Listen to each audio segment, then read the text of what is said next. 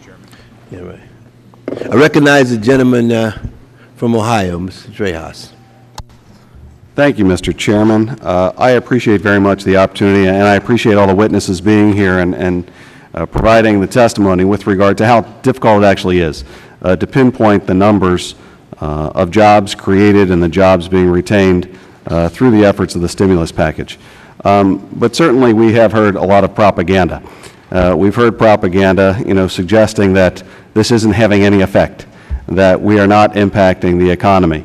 It seems crystal clear to me that not only is this having a significant effect, and we can argue as to whether or not it's 600,000 jobs, 640,000 jobs, 700,000 jobs in terms of direct benefit. But I'd like to get to a minute talking about exactly what it is those jobs are in terms of direct spending, but then also talk about the multiplier effect that we see through this investment. So the jobs that you're referring to are only looking at a small portion, a relatively small portion of the spending itself. $63.7 billion went into entitlements. Tax relief was another almost third of this. And so this is only looking at a portion of the contracts, grants, and loans, correct? Mr. Dodaro, is that correct? That's correct. And so when we look at just that portion, and we say we believe that there are jobs upward of 600,000 that have been created. Take, for instance, a construction job, and I just brought with me, the spending that we've seen in Greater Cincinnati, which is now upward of almost $700 million. And they describe here a project that will directly employ 75 people in a construction project.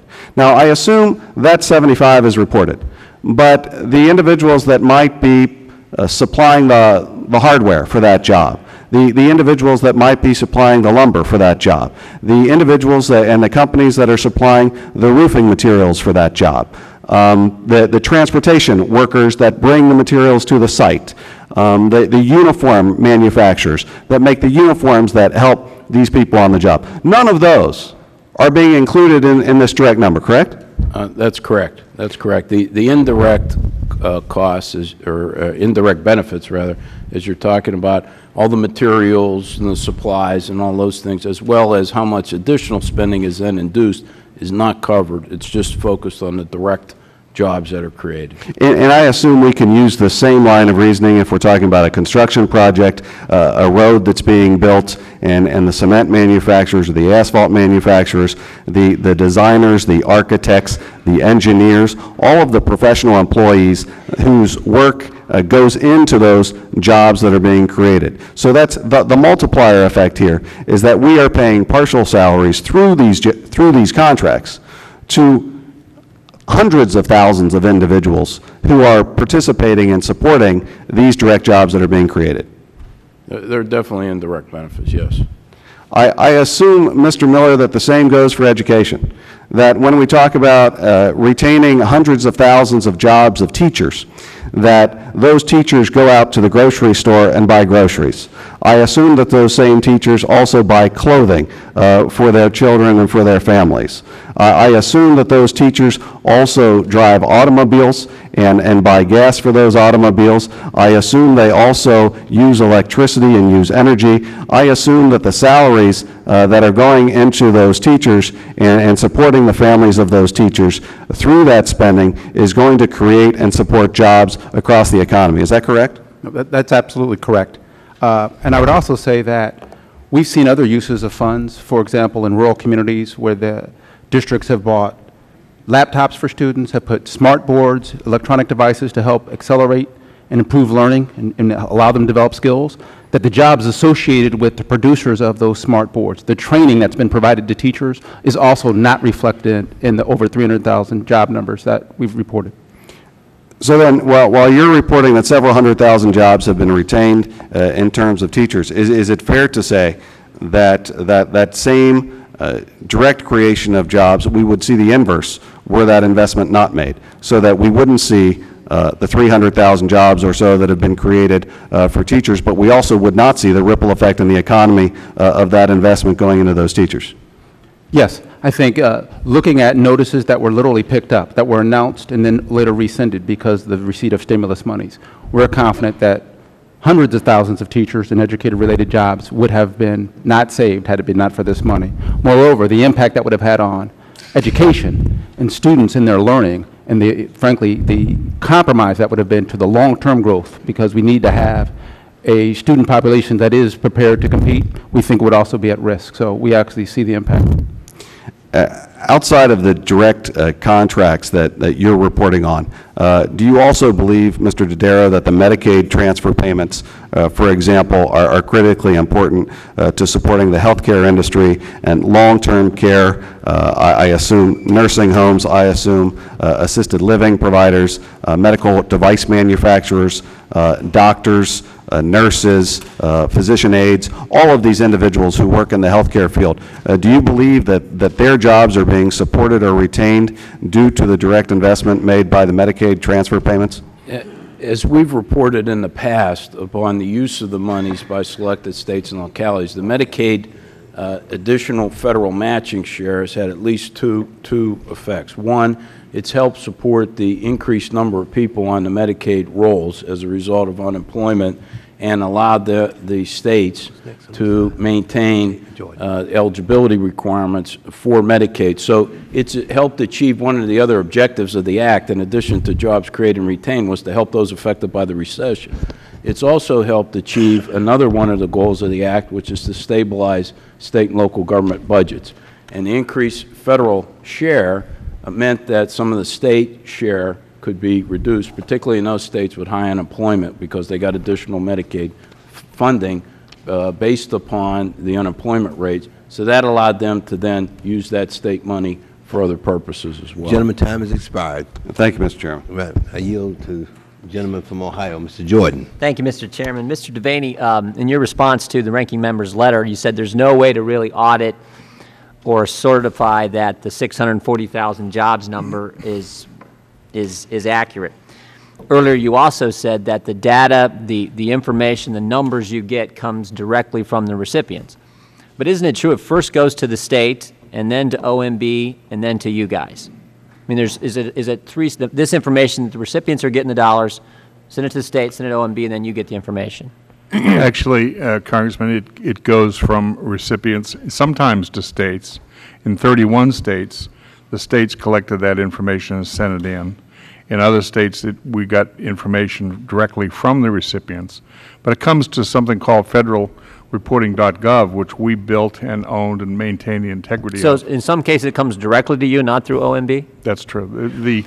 The recipients are, for the most part, reporting directly to federalreporting.gov. In 31 states, though, there's at least some intermediate step. So there's a couple bites at the apple before this information goes public. Is that right? In 31 states, and the states did this differently, all states did it differently, but in some of those 31 states, there was a quality review of that data before it was sent. The 12 projects, 12 programs that were left off, that were not reported because someone made a determination that there was so much ridiculous information there that they shouldn't be public. Right. Who made that decision, you guys or someone else? OMB asked us to look at it, and we concurred. So in that case, it went to OMB before it went to you? No, no, sir. It was in the database, and OMB had access to the database along with the agencies. So who makes the call? So now we're back to the OMB doing it. Who's actually making the call on when this stuff goes public?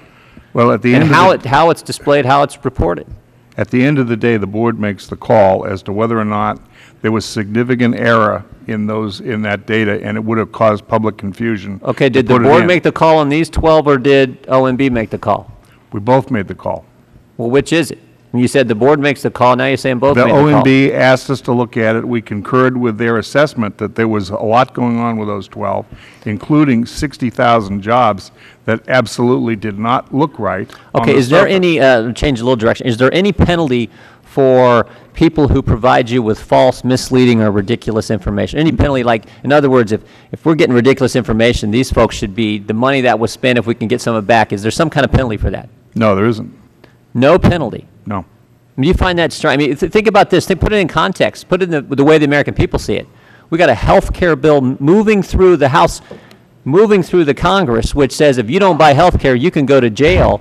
And now people are, getting taxpayer dollars, giving ridiculous information, 12 projects that are so ridiculous you don't even list it, and there's no penalty for that? How are we going to correct that matter? Well, as I said earlier in my testimony this morning, I'm a big advocate for having penalties, but the Congress didn't put any penalties in. You'd be in favor of strong penalties I for would people be. who I would take be. taxpayer dollars and report crazy information? No, I'd be interested in certainly penalties for people who didn't report, and I would be equally interested in looking at the issue of what happens when people knowingly false report. Okay. I think that could be a criminal penalty. Mr. Dodaro, you've had several years. How many years have you had experience with the General Accounting Office? 36 years. 36 years. In 36 years of serving in that part of our government, do you ever recall a time where we had this term created or saved? In other words, is this the first time this past year where we've used this kind of sort of measurement, if you can even use that term with it? Is this the first time in the 36 years you've been looking at what the government does and accounting for how it spends taxpayer dollars? Is it the first time we've ever had that term? Well, it definitely, the whole issue of tracking the creation of jobs has always been a difficult methodological My question was challenge, real but straightforward. I understand what your question is. Created or saved. Is this the first time in 36 years, your experience in government that you know of, Right. that we've ever had that term used as at least what some would call some kind of measurement? Now, based upon my immediate recollection, I can't recall. Do you think that's a little strange, Just, that we have this new term? well, it definitely is something that, given the context of what the Act was trying to achieve with its multiple objectives, I don't think is unreasonable. It's Anyone else on our- difficult to measure. Thank you. Anyone else on the panel recall any time prior to this year we've ever had this quote measurement created or saved? I'll take that as a no. Last question I would have for our panel. I'll start with the Deputy Secretary from Transportation. What kind of contact do you have on a weekly, bi-weekly, monthly basis with the administration, in particular Mr. Biden, whose responsibility it was to make sure we got this information in an accurate way? Do you have weekly meetings, or what kind of contact do you normally have? We have a number of contacts and virtually daily interactions, twice weekly calls, regular meetings, and the common theme is making sure that we're getting these projects out there, making sure that we're Do you have, transparent what and kind of contact, accountable. my question was, what kind of contact do you have with the Vice President, with the Office of the White House or the Vice President? The Vice President leads periodic meetings that include all the departments on this topic. If I could, Mr. Chairman, one last question for Mr. Devaney. Do you have any contact at all with the administration on a regular basis, or with the White House, or is it strictly with OMB? I do see the Vice President from time to time, probably average once a month. Did the Vice President weigh in at all, if I could, Mr. Chairman, on the keeping the 12 off the list? Did he weigh in on that decision? No. Okay. Thank you, Mr. Chairman. I yield back. Thank you, gentleman from Ohio. I now yield to the gentleman from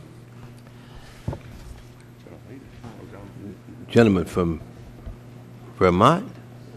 Yeah, Mr. Welch. Good afternoon. I want to thank you gentlemen for being here. You have an incredibly important job. It's about accounting for the enormous amount of taxpayer money that has been invested in the stimulus program, and you're doing a good job. And the reason you're doing a good job is all we want are the facts. It's Congress that authorized this program. The only thing you're being asked to do is report on how it's working. You're being asked to report on whether the money has gone missing, and you're doing it.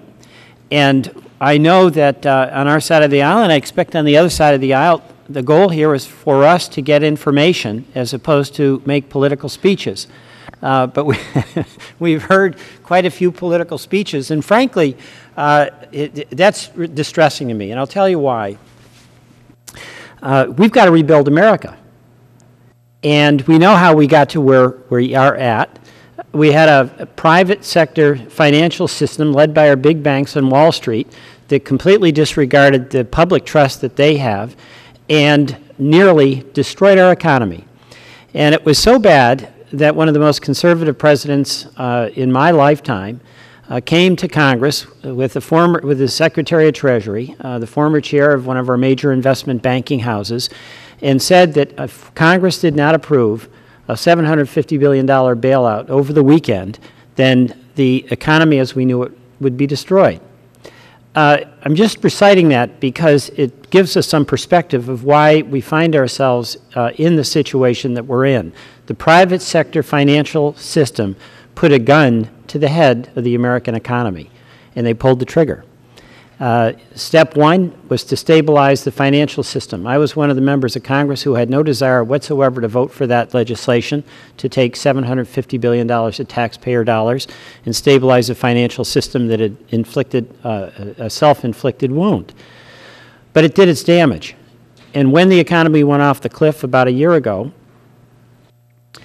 we started seeing the unemployment rate skyrocket. And we saw hardworking Americans lose their jobs through no fault of their own. And that unemployment rate is continuing to rise as we speak. And President Obama came forward with a proposal on a stimulus package. And that, by the way, was endorsed, as you know, by Republican and Democratic economists. There was no dispute, except on the extreme edges, as to whether or not, in this dire situation, the federal government had to be the spender of last resort. Again, not anything any of us wanted to do, but something that was a broad consensus position had to be done. It had to be done so we could fight another day, not because we wanted to do it. And in the doing of it, the stimulus, there was a commitment that was made by Congress, and I think shared Republicans and Democrats, whether you voted for it or not, that the money should go to jobs, that it should be accounted for. It shouldn't be distributed on the basis of political party or affiliation. It should be broadly beneficial to America. Now, taking a look at how it works, that's a fair and square question. And there was a lot of debate in Congress about how much of the stimulus should be allocated to tax cuts, how much for infrastructure. In the House, and I was among those who believed the more for infrastructure, the better, because it would create more jobs than the tax cuts. There was a big debate about whether we should use stimulus money to go back to the states to help maintain our teachers, our firefighters, and our police, and maintain and preserve those jobs.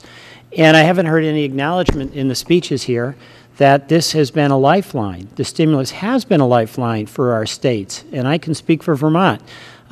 We would have had a catastrophe in Vermont that if we had not had the stimulus funds.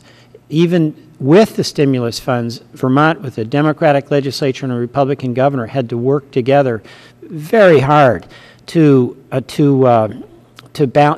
pass a budget, and we are continuing to experience a lot of pain. So it's not my custom generally to make speeches, but apparently today's hearing is much about that. And the point I want to make is two. Number one, I believe that the challenge for this Congress is to do things that are going to help build up America, find ways where we can work together. And the stimulus is a necessary step that we took in order to maintain credibility. We've got to make sure that it's transparent and that we can account for what has been spent and how effectively it's been spent. Those are just factual questions, just the facts, ma'am. Mr. Devaney, if you have suggestions about penalties, let's give them to us and we can vote on them. But I hope it's specific. I encourage you to continue doing the great work that you're doing, and I encourage our members, Mr. Chairman, to focus on getting America back on its feet. Thank you. Thank you very much. The gentleman's time has expired. And now you have 5 minutes to the gentleman from Utah, Mr. Chaffetz.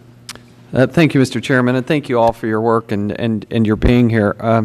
Mr. Devaney, following up on Mr. Jordan's question, when is the last time you personally spoke with the Vice President Biden?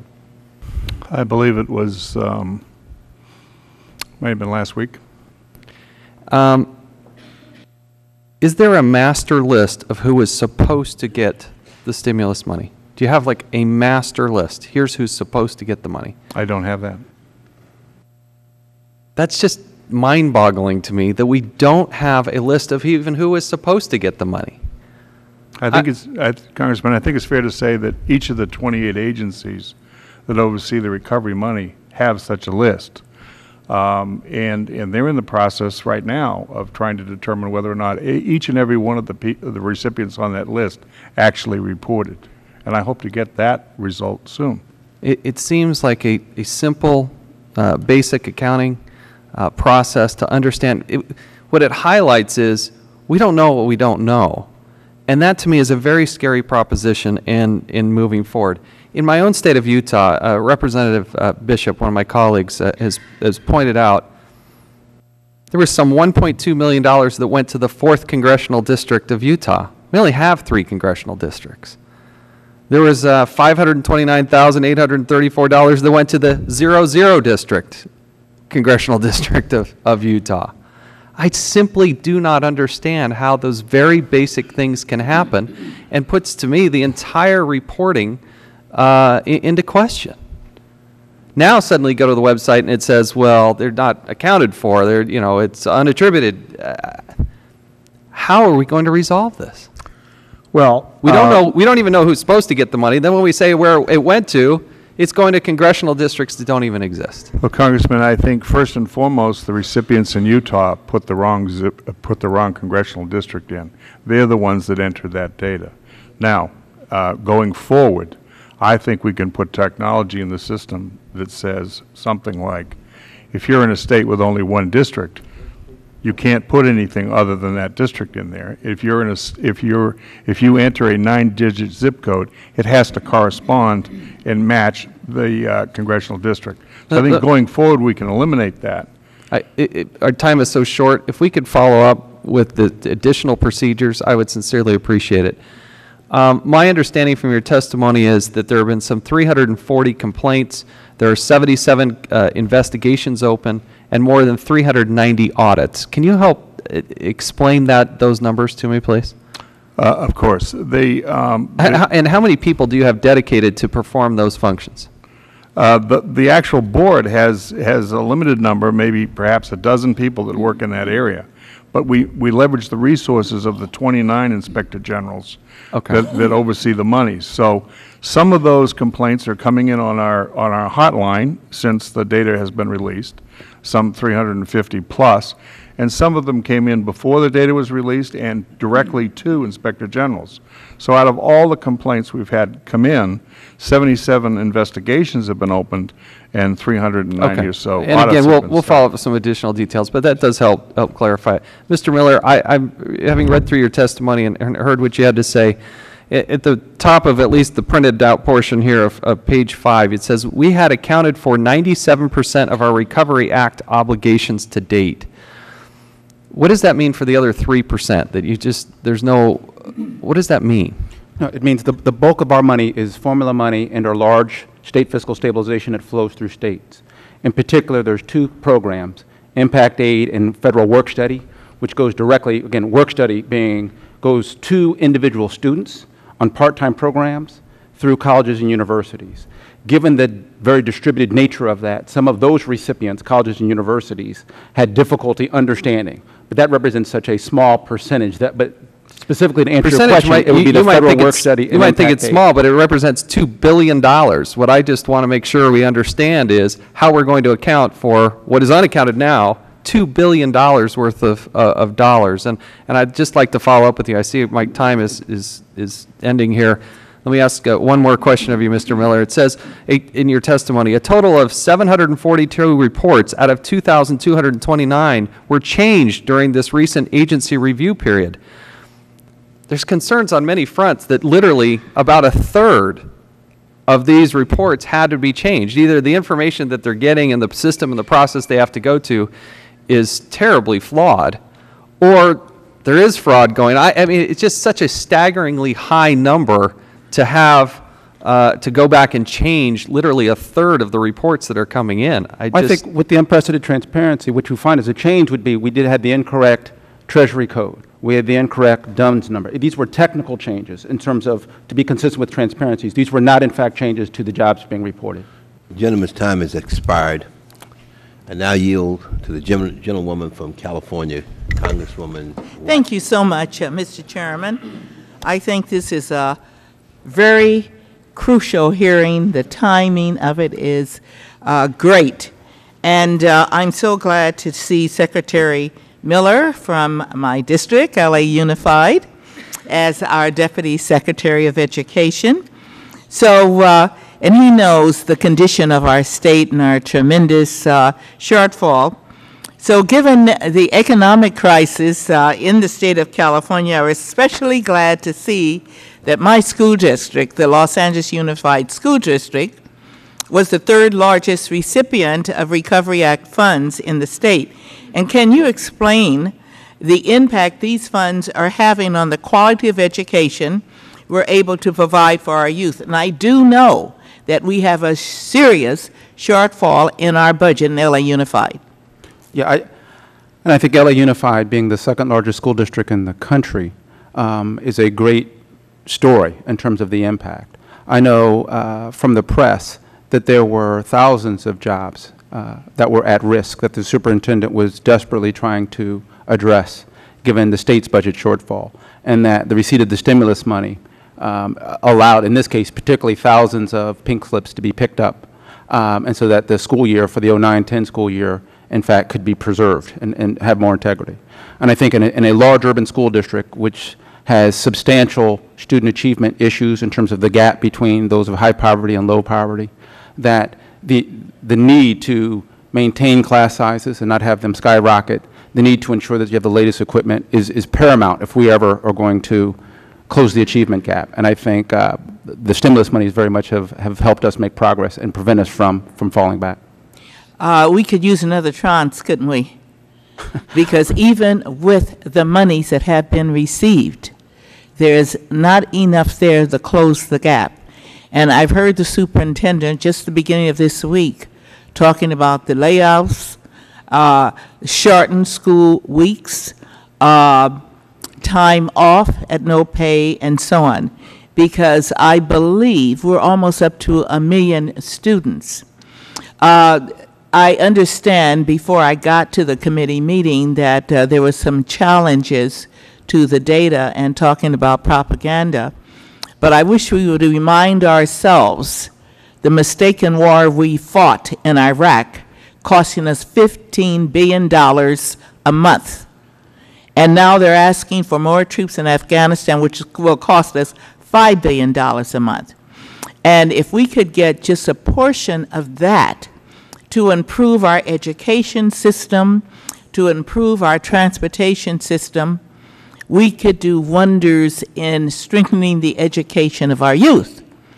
I just attended a high-tech meeting early this morning, and I mentioned to them around the table that we're going to do the best we can in educating our children in sciences and math so we can be competitive.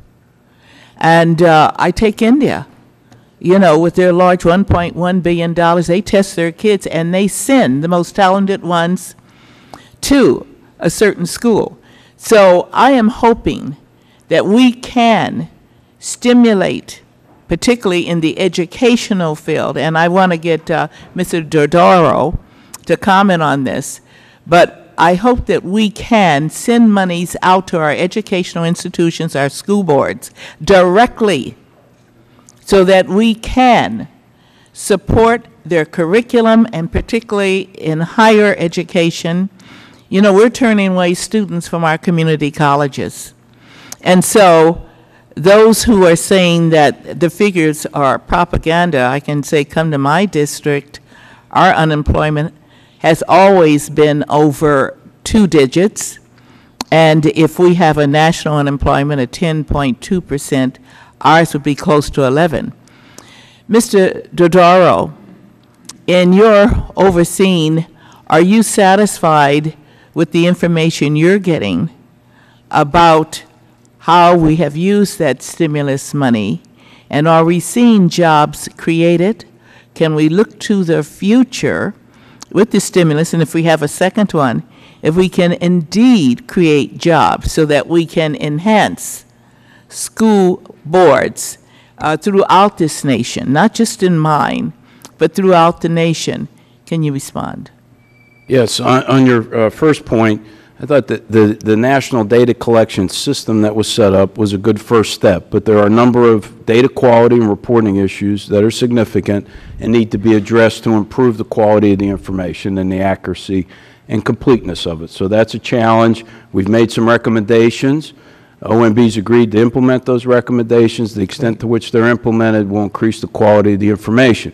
Now, with regard to future stimulus, one of the other mandates we have under the current bill, the Recovery Act, is to look at the impact of economic downturns on state governments and what effects it has on them, on health care, and other important areas like education. So I think, we will be examining that.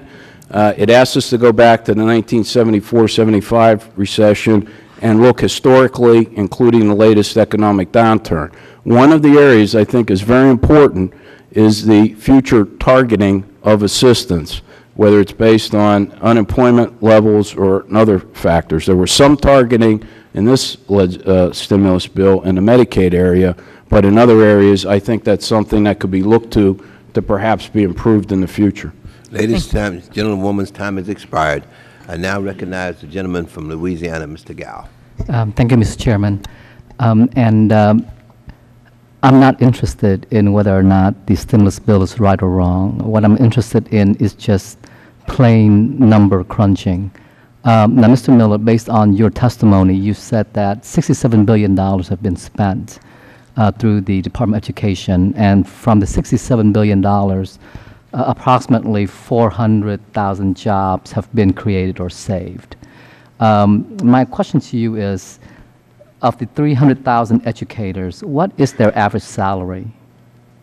As we look at the calculation, it would be roughly represent dollars per job saved of roughly about, I believe, 105,000, which when we actually look at. No, my question to you is, what is the average salary of an educator? Now, on a fully loaded basis, it's about $70,000, so which would be 70% of a dollar. Per, on the average per educator. On a fully loaded basis. And so that's why when we actually look at the total job saved in the context of awards to date, we triangulate and say, for $100,000, if typically 70% is personnel costs, I'm sorry, the number seems to. Of the $100,000 jobs that are remaining, what kind of jobs are they? Excuse me? You say that there are 300,000 These would be with we call government services. Many of them are government services because 18% and what's the average salary for those positions? I don't believe I have that information, but I can get that information to you. Would it be safe to say $50,000 per job? Again, I'd hate to speculate. Now, based on my own number crunching, if you take $67 billion and divide it by 400,000 jobs, the number comes out to be about $167,000 per job. Now, if an average educator makes about $70,000, my question to you here is, where did the other $100,000 go? Where did the other 100,000 jobs? No, where did the other $100,000 go? If an average educator makes $70,000 per year, based on your numbers, my calculation comes out to be about $167,000 per job.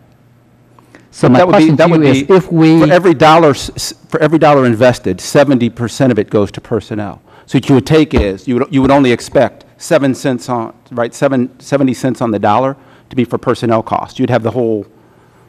So if 70% goes to personnel costs, the other 30% goes to capital, computers, all the things that you would need to support. So there's a notion of you need office, you need all on a fully loaded basis beyond just benefits. You have personal salary. So basically, based on your own testimony, the numbers don't come out correctly. No, the opposite. I think as we triangulated, we were confident that they actually, coming top down, that it actually matched.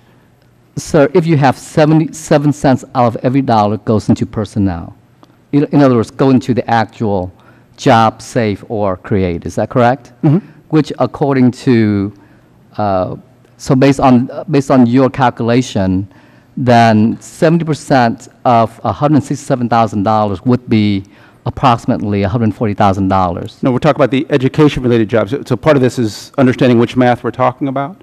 If you take the 325,000 educator-related jobs, if you actually looked at the average education job per salary, then you would say it's roughly just over $100,000. If you said 70% of that, typically if you look at the allocation of education budgets, 70% of educators of the educational spend is personnel on a fully loaded basis. You would say roughly the math top down. Mr. Miller, I've taught middle school. I've taught at the college level also. When I taught middle school, you know what my salary was? $20,000 per year. When I taught at the college level, do you know what my salary was? $28,000 per year. Now, my question, I am a little bit confused with respect to how you arrive at this $100,000 per educational job, because I know for a fact that teachers don't make $100,000 a year. All of the teachers in my district, if they're lucky, if they have a 20 or a 30-year experience, they'll be lucky to make $60,000 or $70,000 per year. So my question to you here is, based on your numbers, it would cost $167,000 per job. If an average educator makes $67,000 per year, where did that $100,000 remaining go? Where did that $100,000 go? Again, if I could try to clarify, I believe, and I can follow up the details, the average salary based on the National Center of Educational Sciences is roughly $50,000. If you actually look at so where did the other $127,000 go? Once you load for benefits, it's roughly 24%. When you then, that's how you get to the just under 70% of personnel-related cost for an education, and that's again based on national statistics. My question to you here is, if my constituent were to ask me, how did you spend this money?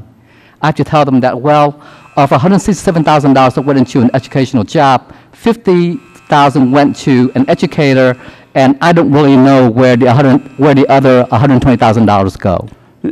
Again, you have to, if you could appreciate, I've spent the bulk of my professional career both in private equity and as an operating executive, and like you, very familiar with finance. I think one of the first things we did as we tried to scrub the numbers was to ensure that the math did add up. The gentleman's time has expired, and let me just say to him on the way to recognizing Mr. Clay, you should have been teaching in New York or California. You would have made some money. The question, the word is that he wanted to teach. Thank you, Mr. Chairman. Thank the panel for being here. Let me start the question with Deputy Secretary Pocari. Transportation jobs allow for the awarding of contracts, loans, grants, and the creation of projects all around the country. What is being done to ensure that of the 46,000 jobs reported to be created or saved by the Recovery Act, a fair proportion are going to women and minority employees? Congressman, it's an excellent question. First, none of the normal requirements, including disadvantaged business enterprise goals, were waived as part of the Recovery Act. So we started with the premise that in all the transportation projects, highway, transit, aviation, that those requirements apply. Our recipients are required to certify that they are actually doing that. We have been working, in addition, directly with the state DOTs and transit agencies, among others, to make sure that that's the case. We focused on getting the projects underway quickly and making sure that it's equitable at the same time. You know, many of the nation's transportation projects are less than or just more than 50% complete. Can you project future job numbers based on the reports you have received thus far? Congressman, I'm reluctant to project into the future on job numbers because, first of all, it's not linear. It's partly dependent on season. In many parts of the country, the weather dependency is a big part of that. We also know that the actual outlays that we have lag the work. The work gets done under local funding, and we reimburse at the end. On the employment side, it's not linear, but we know that we have many additional created and saved jobs to come. We also have portions of our transportation dollars, including the high-speed rail program at $8 billion and the Tiger grants at $1.5 billion that have not yet been awarded. So those will come as well.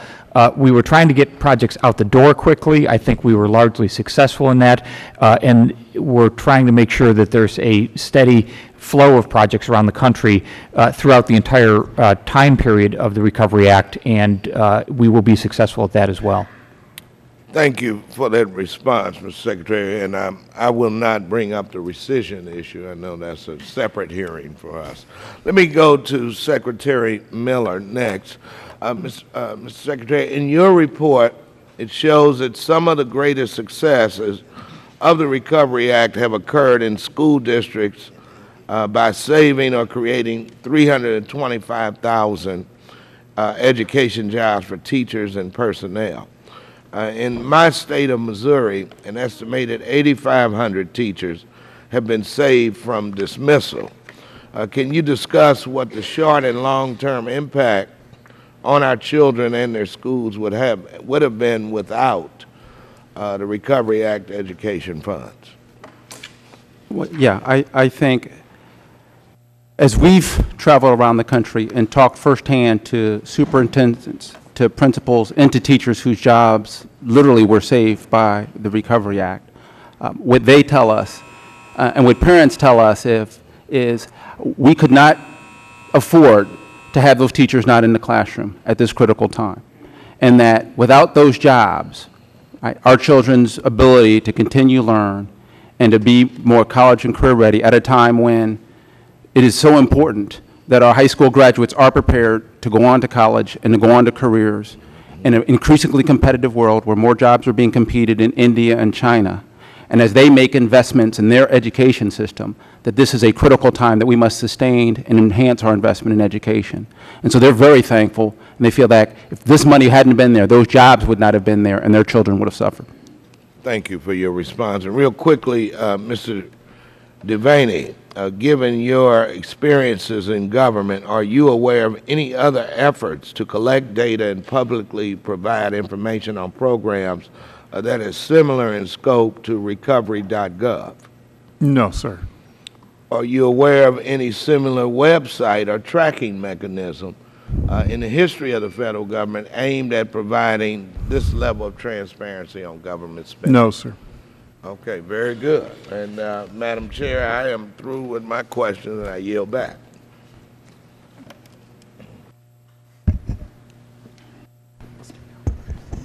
Thank you very much, Mr. Clay. Mr. Bilbray. Madam Chair, thank you. Mr. Chairman, I spent 18 years in local government filling out reports and applications to the federal government, so this process is very interesting to say the least. Starting, I guess, in 1976, before Jimmy Carter was elected, so I sort of date myself.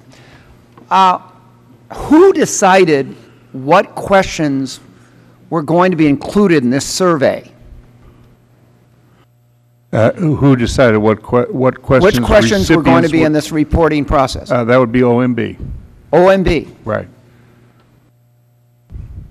Why in the world would a congressional seat be included in a report of this type?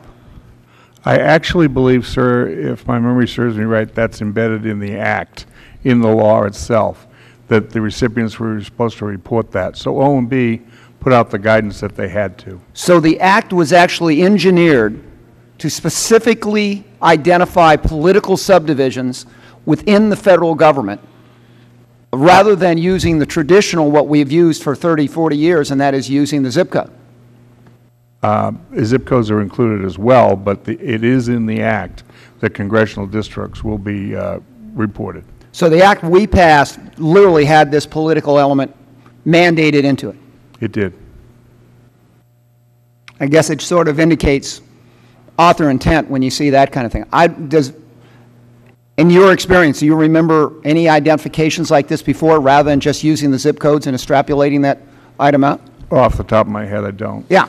I mean, this problem could have been avoided if the Act itself hadn't included this political element and just stuck to the traditional zip code reporting. In this reporting, by using the the districts. What if you had a situation like the improvement of the rideshare lane on I-15 in San Diego County that goes through Mr. Hunter's, Mr. Isa's, and my district? Does that count as 3 jobs? Well, they're going to do it. If they don't do it, let me. No.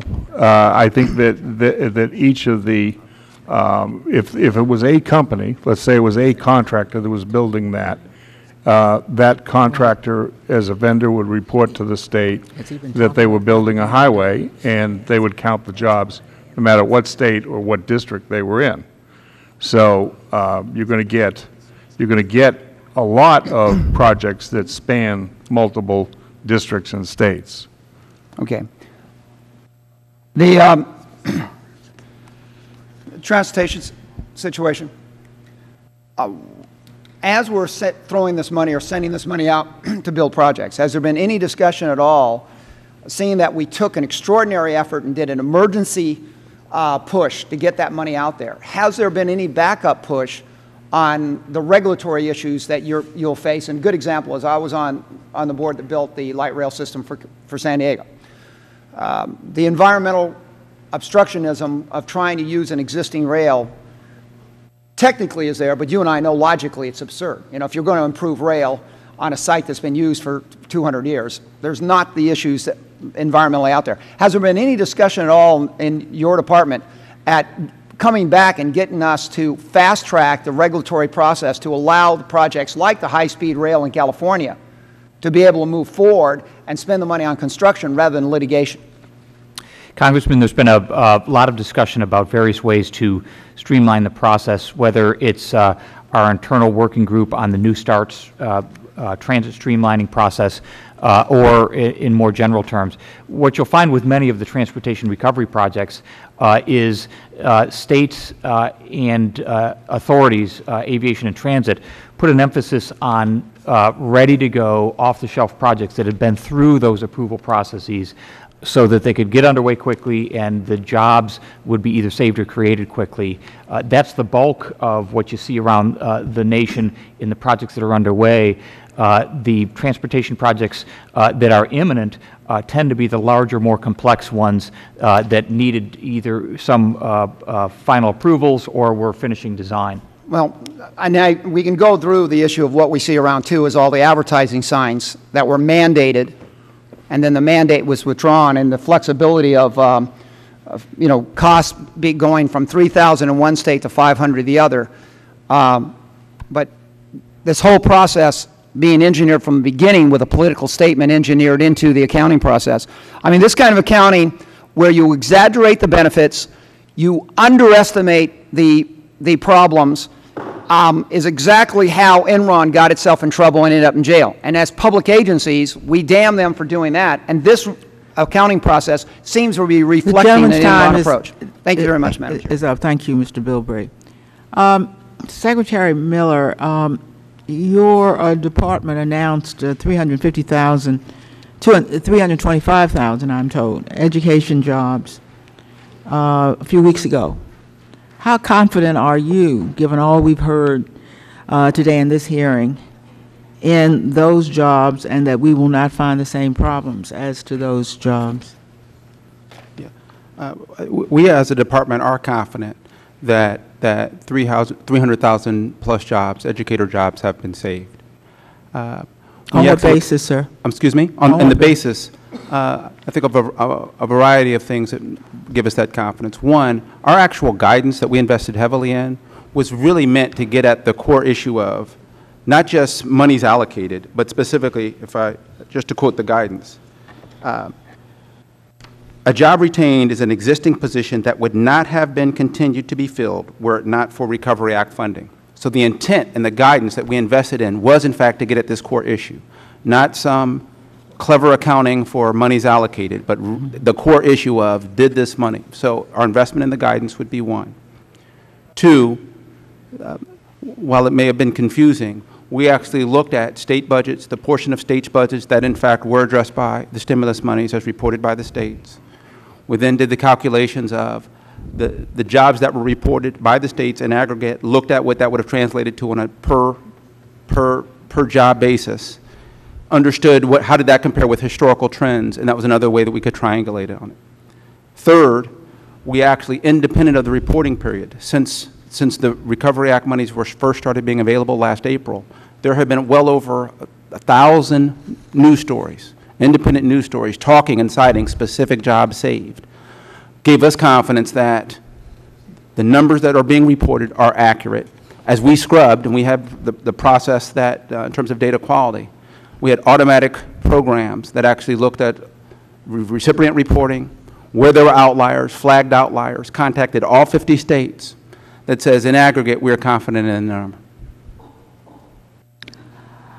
Because you know that's going to be, and those words are going to be quoted back to you. So that's why I wanted to give you an opportunity, if you think that there's any pullback that should go on the record, you need to do it, because that's a very specific number and a very vital.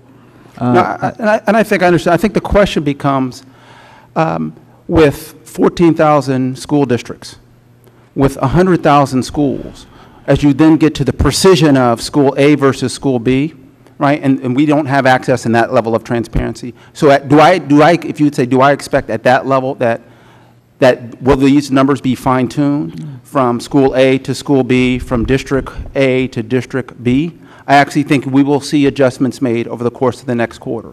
Yeah. But again, I think in aggregate, as this gets rebalanced and fine-tuned, do we think we will still be coming right back to job save numbers, order of magnitude in the 325,000? I think the answer is yes. Well, actually, I appreciate what we're trying to do for the first time ever here.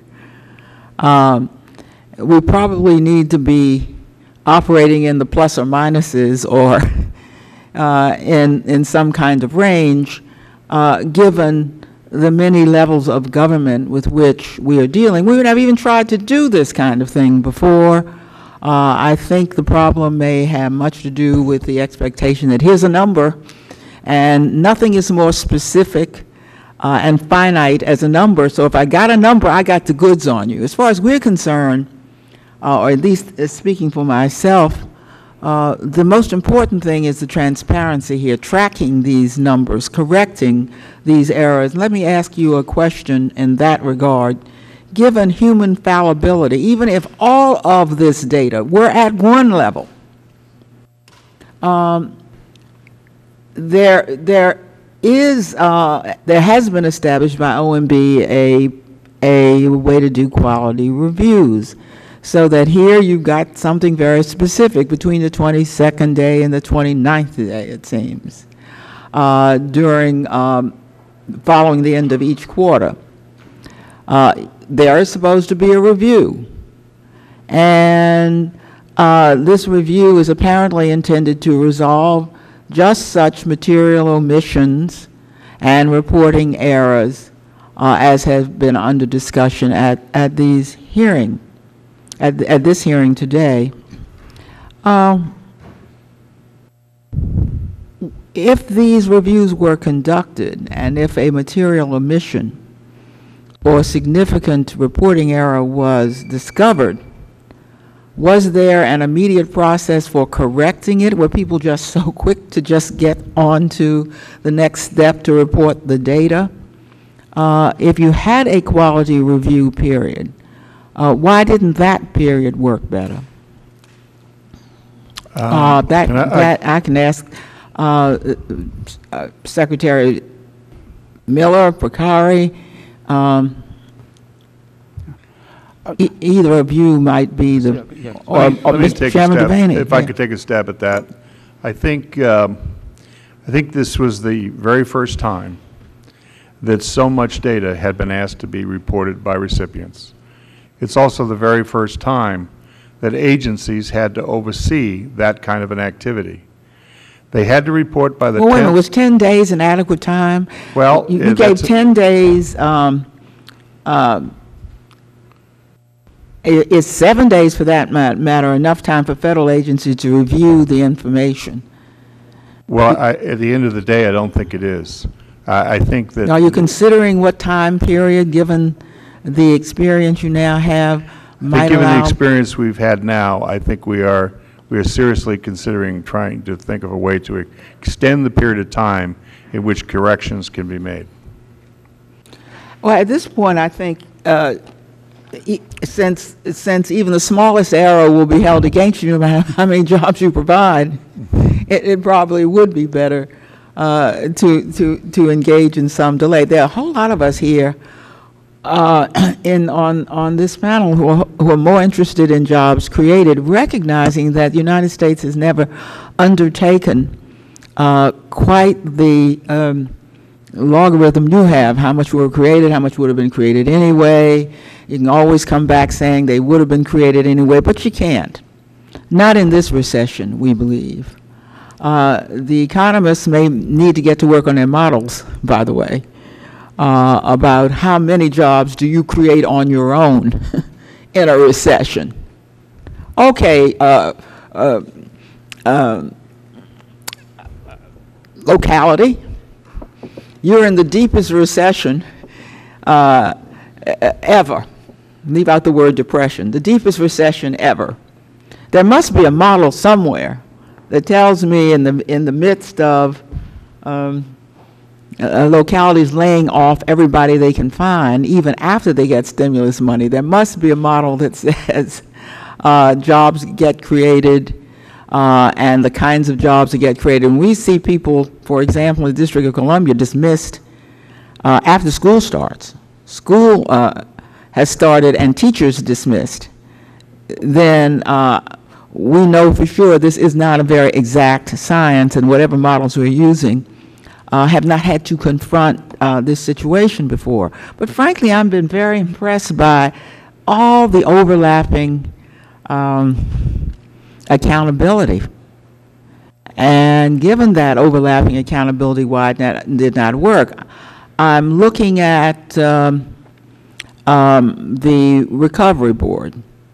Then we have the IGs, and we have the state auditors, and we have the prime recipients. And then all this gets publicized through recovery.gov between OMB and the Recovery Board. Now, the first thing that occurred to me is if all these actors are involved, surely they're not stumbling all over one another. Forgive me if it seems to me that maybe this comes out of my background of dealing with appeals. If one dealt sequentially so that one finds errors in the prior level, for example, I can understand that. But what I need to understand here is how these layers either get coordinated, whether they have specific roles, the IG, the Recovery Board, the people responsible within the states, the recipients themselves. Have they been given any guidance that would sort them out so that they might be a check one on another? Or are they all trying to go at the data at one time with their own version of how it should be interpreted? Well, with respect to the IGs, they haven't gotten involved in the all right, I'll accept what you say about the IGs, Yeah. but of course they are a possible layer. And the board has a small staff, and OMB has a small staff. We're trying to be as helpful as we can be. So who does that really leave with the responsibility? It leaves the recipients themselves are responsible for not only what they put in, but for also checking later to make sure they didn't make any mistakes. And it also leaves the agencies in a position where they have to make darn sure those recipients are reporting as accurately as possible. At the federal level or at the state level? At both levels, quite frankly. I think the federal agencies can only see so much, so as they look down, they're going to have to depend on their state counterparts as well to talk to the recipients. And as it cascades down, hopefully at the end of the day, a recipient will get a notification that something's wrong and you need to look at that. But the way the OMB guidance is, only recipients can actually change the data.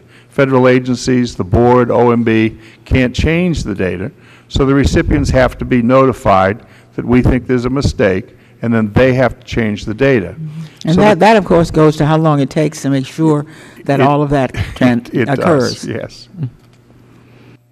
I recognize that the administration, in fact, I myself was very pleased to have some data to use when the first, was it 30,000 jobs came out, to indicate that this money was certainly producing something, and you've been under a lot of pressure to show that it's producing something. Now, of course, as is always the case with Congress, when they do oversight, you will continue to be under that pressure and under the same pressure to correct the errors.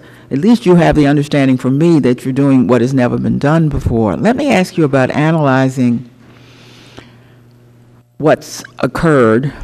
I think this is pretty organic, that this is one of those things, kind of like the common law, you learn by doing it, and you build on it, and you build a better mousetrap each time, or you perfect the mousetrap each time.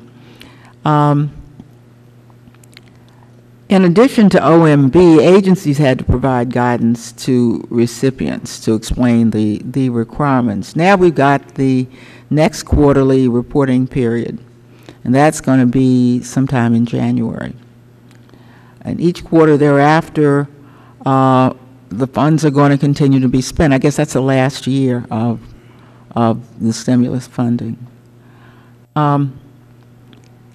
Is there a way in which, as an administration, you are reviewing the first quarter of reporting and to analyze the problems, then to streamline or improve upon the process in some way that everybody will be doing the same thing? Could you tell us how, what that process looks like, that review process, based on hard data now before you, where you've sorted out what kinds of mistakes were made, I think some of them inevitably made, so that you would then give, I take it, new or revised instructions to whom?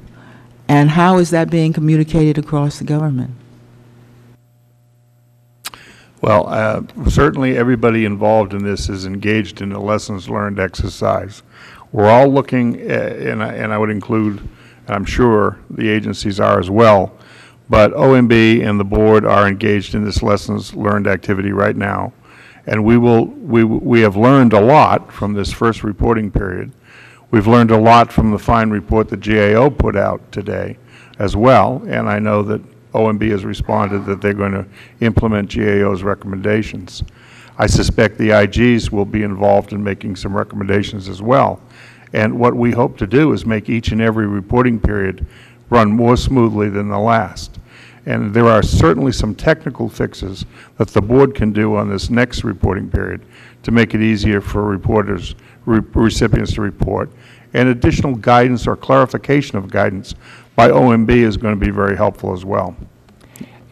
And if I may add, Madam Chair, in practical terms, even during this first reporting period, across agencies, we've been trying to make these corrections in real time. We have these twice weekly conference calls that include all the agencies where we're talking about recipient reporting, what we've seen. So these are conference calls among all the agencies? Among all the agencies. We do this twice a week. I have personally found it actually to be very helpful because where do those emanate from? OMB or Recovery Board? The Recovery Office is actually leading those, but we're finding common issues on recipient reporting, for example, across agencies. We see where we should focus our assistance efforts, the kind of common errors. So I know that that the recipient reporting will be better in the next quarter, but even getting through this first reporting cycle, some of the things that people have seen, we've been able to do that feedback loop very quickly. Again, you will know best from your own feedback and from your own lessons learned how this should be done. I must tell you, my own sense is that in reporting hard numbers, one should be very careful. I myself would not use single numbers. I'm not here to tell you how to do it, but people who engage in uncertainty every day have learned how to develop ranges so that people do not have raised expectations, and so that people do not play a game of gotcha. And let me tell you something about gotcha. We have never had before this committee anything approaching quarterly reports. The way in which the Congress has operated, certainly in the years I was in the minority, is wait until something is all over. Then the easy thing to do is to call in people and recount the errors that occurred. What this hearing is doing is working with the administration to track what has never been tracked before, so that we can get something out of a hearing that is corrective and helpful, so that while we are disappointed that the numbers were erroneous, we believe that the importance of this hearing is the process you just described. That may be the most important thing that could possibly happen, because the kind of errors that my agency found may be entirely different from that of another agency, and then in the next quarter I get that kind of error. But nobody forewarned me that that kind of error comes up. So that this sharing, of errors and of corrections across the boundary lines of agencies, despite their different missions, could not be more helpful. What I'm going to do is to recess this hearing for 15 minutes, let us say, until, what is that, 2 o'clock? Mr. Luke Mark almost here. I don't know. He's the next speaker? He's not here. We'll recess for until 2 o'clock.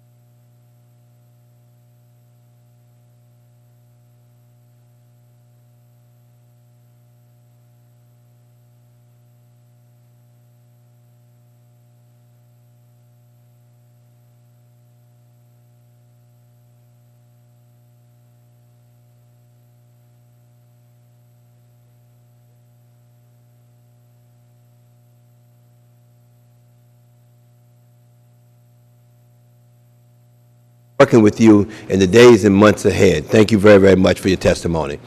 Amen.